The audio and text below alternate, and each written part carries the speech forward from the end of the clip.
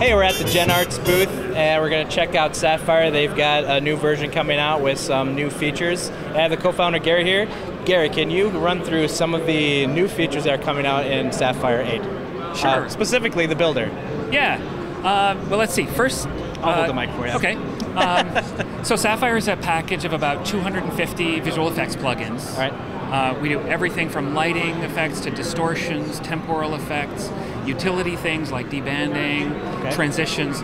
It's a whole suite of effects that works really well together. We plug into everything from After Effects to Premiere to Media Composer to Smoke to Resolve. Everybody, just about. Pretty much everybody. Okay. We've been in business for about 17 years, and we try with every release to add some new effects, update some effects, and add some new cool workflow features. And so Sapphire 8, we added 5 new effects. I can show you some of those. Okay. But the big new thing we did in Sapphire 8 is add Sapphire Builder. And what that does is put the tools in the hands of artists, right? So we've got 250 effects in the package. Right. We get tons of user requests for new effects, and we have all these cool ideas ourselves. But if we turned every one of those into a plugin, we'd have like 3,000 plugins. Right. So we thought, all right, how be a UI nightmare. Exactly. So we thought, all right, how can we take this to the next level? What if we just make one plugin called S-Effect that can turn into anything? Okay. And then what if we let users build their own effects inside that with a node graph? It's a cool idea, but I imagine that's hard to pull off coding-wise. It took us a lot of work. Yeah.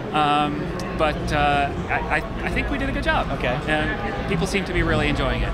So you're able to build you're able to show us exactly how easy it is to build something. That'd be awesome. But basically, once you create a builder effect, which is composed of all the other Sapphire effects, so like you can have a glow and a vignette and a kaleido and a whatever you want.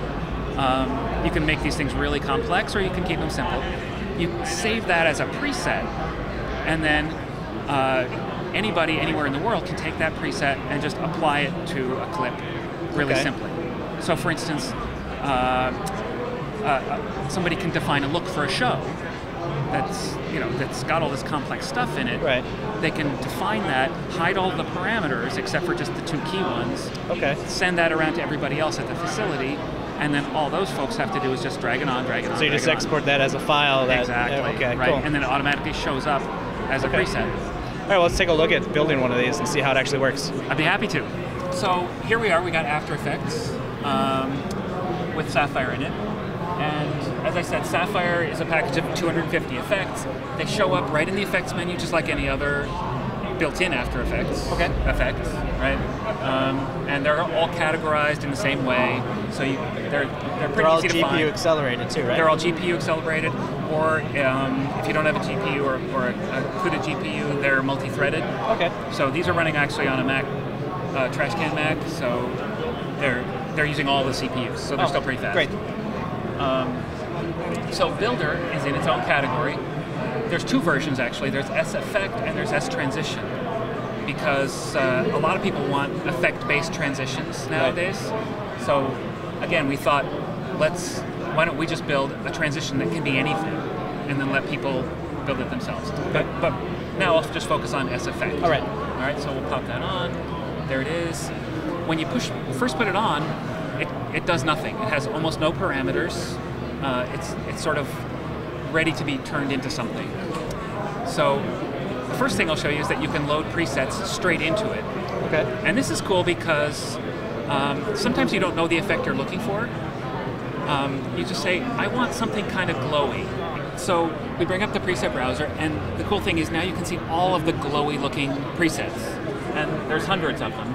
They're not all our glow effect, right? Some are glow dark, some are streak, some are edge flash. I'll just type red there, that filters it down. Okay. And so let's say, maybe I like that one, the cinnamon toastery look, right? So I just load that back up, and back in After Effects, here I am. I've got all the parameters for film effect, which is what we're actually using under the hood here. And you can see as I play that through, it's got that really nice sort of soft focus, red glowy look. Right, so that's step 1, the preset browser. But now what's really cool is that we can edit that effect. Okay. And now we can really go to town. Looks node-based there, right? It's a node-based compositor inside After Effects. Okay. Or inside Avid, which is even more exciting or, yeah, for a lot wherever. of people, right? So let's say, just to pick something simple, let's say we want to add a vignette to this look, so it's got the glow and the soft and the grain and everything from film effect, right. but also has some vignette. So I like to type, so I'll just type up there, drag the vignette down, and now we've got a vignette with a film effect. All right. Right? And if I wanted to change the order, I can easily do that. Now I've got film effect followed by the vignette, right? Maybe some rays, right?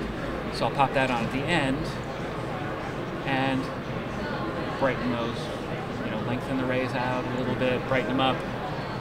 And now we've got a really cool sort of overall look for, say, a promo or an intro. So now if I say, okay, I'm back into After Effects, okay, and I've got all the parameters for all those effects, right? All right. And so it's completely customizable. Sometimes that's not what you want, right? You'd like to sort of save it out so that other people can use it in a simplified way. And that's what this column over here to the right is. So this is the parameter publishing column. Okay. So let's say I won't publish anything in film effect, and I'll publish for the vignette just the center and the radius. And then for the rays, I'll hide everything except for, again, the center and the ray's length. Right? Oh, so you get, all right, cool. Right? And now when I go back into After Effects, I've got this beautiful, simple, brand new effect that no one's ever seen before.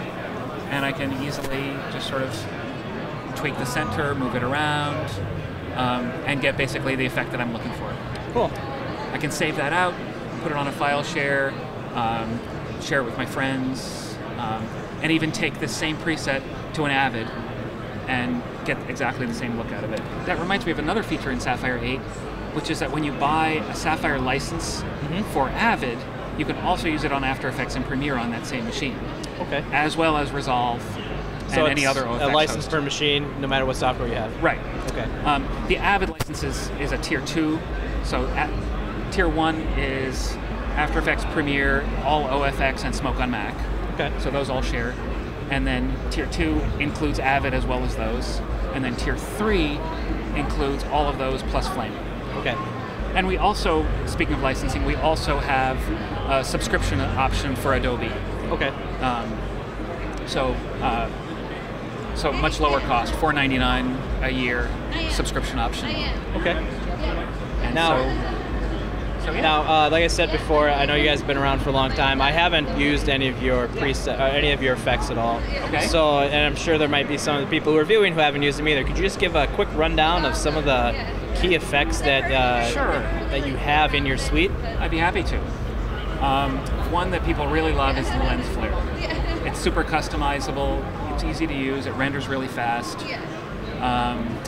It's totally controllable, so there's dozens of parameters. But you don't have to use the parameters. You can just basically grab it, move it around, squash it so you get that anamorphic look, whatever you like. It does have hundreds of presets, both natural and over the top. You know, there's a bunch that are for motion graphics, or if you're looking for a nice sun to, okay. But there's also, ones made from real lenses. Okay. As well. And what's really cool is that you can edit the lens. So we actually have a lens flare designer as part of the package. So you can add glints and caustics and everything. Yeah, exactly. And I won't go into the details there. Cool. But, we have an effect called Beauty, which is, I don't know if you'll see it on the video, but it's a simple skin softener beauty effect. It's using our proprietary edge-aware blurring. Okay. So what that means is that you don't have to pull a very good matte. You can sort of pull an approximate matte, and it'll soften the skin tones without losing any resolution in the eyes and the teeth and so on. Those problem areas are eyelashes, eyebrows. Exactly, right. Okay. So because it's edge aware, it notices those edges and doesn't blur over them. Okay. Digital damage is a new effect in V8. Oh, so you can create a nice easy glitch there. Yep. Just literally pop it on, it auto animates like that. And then of course everything is totally controllable as well. We have a lot of damage effects actually. If you just search for damage, you'll see We've also got film damage, JPEG damage, and TV damage. Okay. TV damage is more like analog TV. Cool. Halftone color, kaleidoscopes. There's a whole suite of kaleidoscopes that are really nice. We always aim to really keep the quality high, so everything is fully anti-aliased, even if you zoom way out. There's a zap effect, which is used in Iron Man and The Matrix and a bunch of others. Again, you just pop it on. This may not be the best. That's use a Bezier curve in order to animate that. Exactly. It'll also work straight off of an After Effects spline. So if you just have an After Effects path, it'll just lock to it. Okay. And then it auto animates too. I'm guessing you can set all those parameters. Totally. And if you want more branches zaps, and all that, yeah. Okay. Yep, exactly. Everything is controlled right from here. I like to maybe turn down the bolt width a little bit to get it fine. Vary the endpoint. So now I've got a whole bunch of zaps all sort of wiggling around. All right, that's pretty awesome. You have a lot more than you can show us here today. Where can people find more information or download a free trial? You can get a free trial straight from our website, GenArts.com. All right. And thank you very much. Yep. Thanks, Gary. Appreciate it. Thanks for your time. You're very welcome. Thanks to our sponsors for making our NAB coverage possible.